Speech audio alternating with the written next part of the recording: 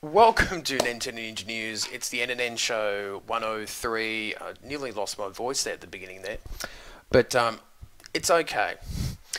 So I'm here to talk about the channel and myself and that, and talking about is being an honest clickbait free channel pay off on YouTube. Is if doing everything by the book and doing things right pay off in the world of YouTube. And I'm probably going to say it sort of does and it sort of doesn't. We talked in the last episode about one particular YouTuber who does clickbaiting and things like that, and he's not the only one who's guilty. Oddly enough, he did delete that video, so hey, we did something.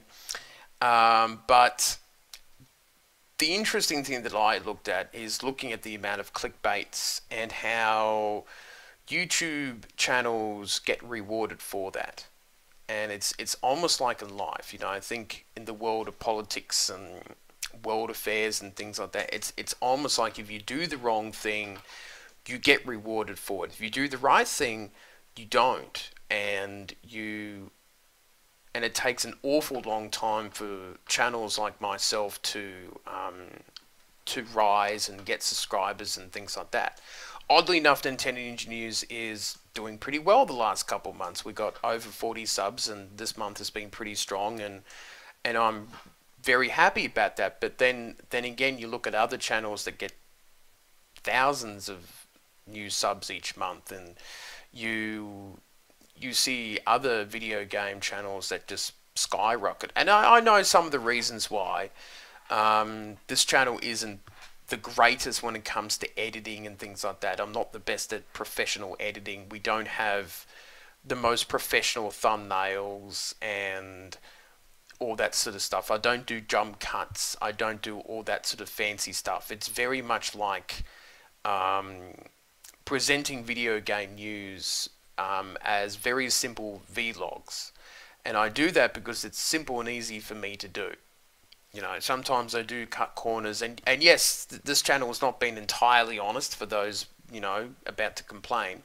There have been times where I've put video descriptions or mainly video titles where they've been a little bit dishonest, and I've gone back and I've looked at them and gone, oh shit.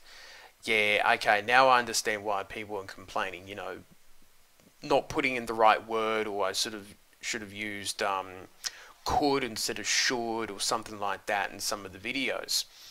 And looking at sort of my channel, and it is slowly getting towards the 1,000 goal, which I set 4 years ago nearly.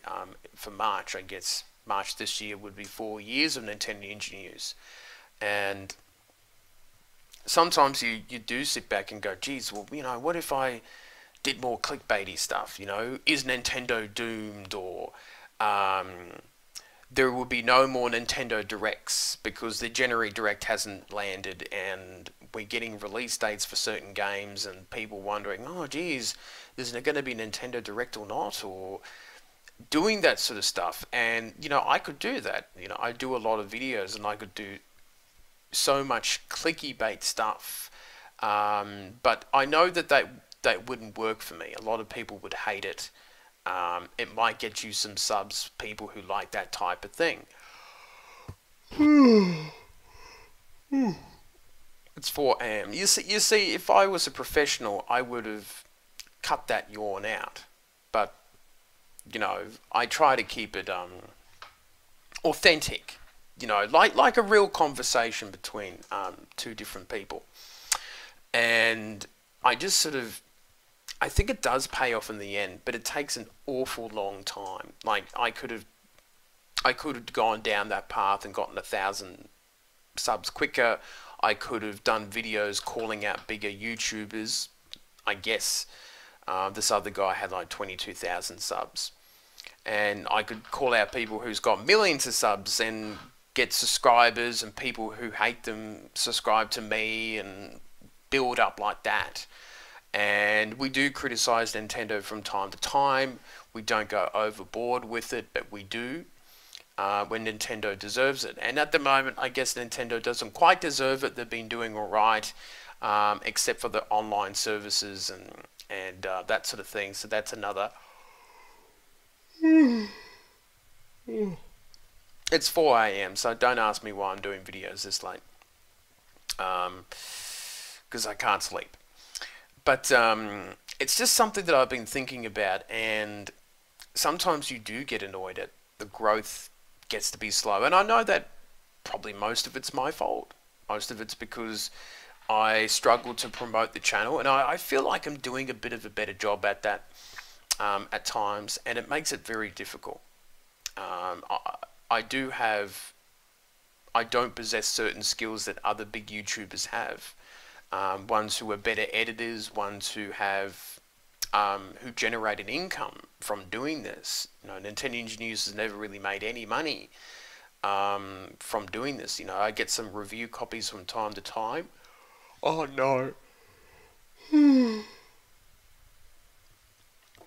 I should have had a coffee or something. And as you can tell, doing videos late at night is not good for me. But I think the whole gist of this video is trying to explain that, yes, I could go down the dishonest path and things like that, but I think that I would feel too guilty about it, and I think that you would get a lot of hate on the videos. And generally, I don't get a lot of hate on my videos. It's pretty positive, which has been great. And I think it's because I'm still a small YouTuber and I haven't messed up. I haven't really made a big mess up over the years.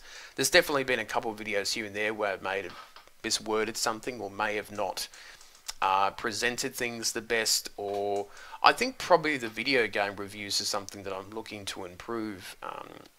Some people saying, oh, well, you need to have the video game footage in it. And I'm like, oh, but people would just look at the video game footage and not listen to my words, or they'll just scroll to the end of the video to get the, what I gave the game out of 10. And that's sort of the things that I'm a bit funny about. But I will change that stuff later on. And I think I'm happy about doing it the honest way. But I think the annoying thing is that it just takes so much longer. It takes such a long time to do this. And, there's other YouTube channels, and especially video game websites, where they've got a team of people to do this stuff. And they get review copies from Nintendo and stuff like that. And they get all these different advantages that small YouTubers don't. I could do Super Chat. But unfortunately, I need to get 1,000 subs. I could put merchandise if I wanted to down below every description and on every video. Can't do that. I need to get 10,000 subscribers for that. So you can sort of understand my frustration, where there is always this this annoyance that there's always, it's like the rich getting richer and the poor getting poorer when it comes to being on the YouTube platform. And it does annoy me at times. But I don't know if I would really want to be a huge YouTuber. I don't think I could deal with everyone throwing comments and suggestions and ideas and things like that. And I do like that I hop on and talk about news and things like that, and hop off. And I have a few fans and people who chat to me, which is very nice. But, I don't think I could deal with hundreds of people chatting to me all the time and stuff like that. I think that would be a bit too much for me. Oh, I didn't yawn before all night during this until now. But that's why I try to keep it pretty authentic and honest. Is I feel that that's the right way for me. And I think if I tried to be fake, if I tried to put on a persona, if I tried to put on this very professional voice all the time, I think the mask would just fall off and go, I can't keep doing that act forever. And it makes it tough. So hopefully this video actually makes sense to anyone. But I enjoy doing Nintendo Engineers and all that sort of stuff. But it's difficult. It's hard being that honest channel. Trying to do the right thing. You know, what can I do using it as an example? So I'm just looking into my videos. And for example, like the video I did, is Square Enix president right that streaming is the future? I could say, no, he's completely wrong. Streaming consoles will never come. That sort of thing. Or, oh, I just know, that's okay. Or, you know, such as a rumor, The Witcher 3 is headed for the Nintendo Switch. I could have said, oh, The Witcher 3 is definitely coming to the Nintendo Switch. You know, I researched one article and it told me it's coming, therefore I believe it, and I am turning fiction into fact, sort of thing.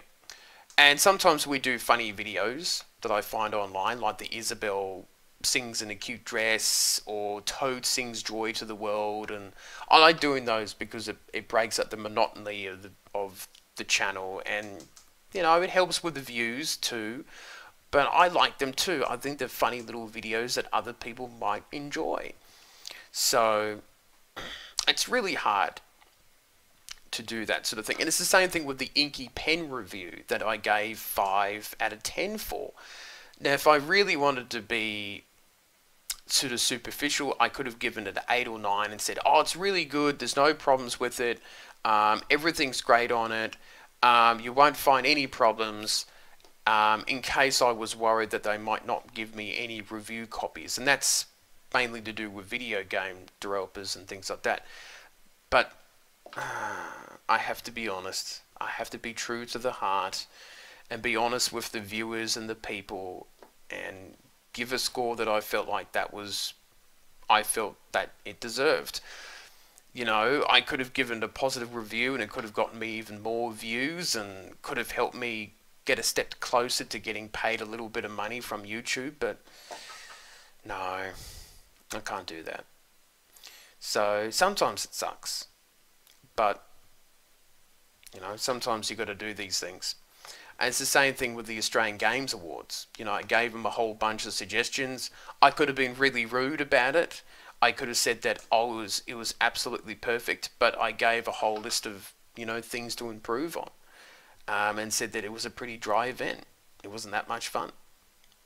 So sometimes being honest isn't fun. Sometimes doing a YouTube channel, you know, the honest and clickbait free way is no, it's gonna be a lot slower for your channel to grow. But at least you know that it's going to be the right way to do it. And NNN Ninja News hasn't really had a scandal. We haven't really messed up a video or anything like that. And I wouldn't delete the video. It would just be there as a reminder to myself of my mess up. Unless it was really bad or something, or, you know, illegal stuff came in saying you need to delete that video, Chris. But hopefully the gist of this video that I've completely rambled on for nearly 14 minutes gives you a bit of an idea to my thinking process about, you know, the honesty and all that sort of stuff. And yeah, it's annoying sometimes, you know, to see the slow growth and I go, I could take the fast way out and not be honest with the channel and do clicky baity stuff and all that sort of stuff. But I know that all those subs that I could get wouldn't be the right type of people that I would want as my viewers and watchers and things like that. So yeah, that's all I've got to say, and it is past 4 AM and I think I probably should be going to bed with the cat, who will eventually come in and nudge my head for the next half an hour. So that is it for me. I'm pretty tired and I shall see you next time.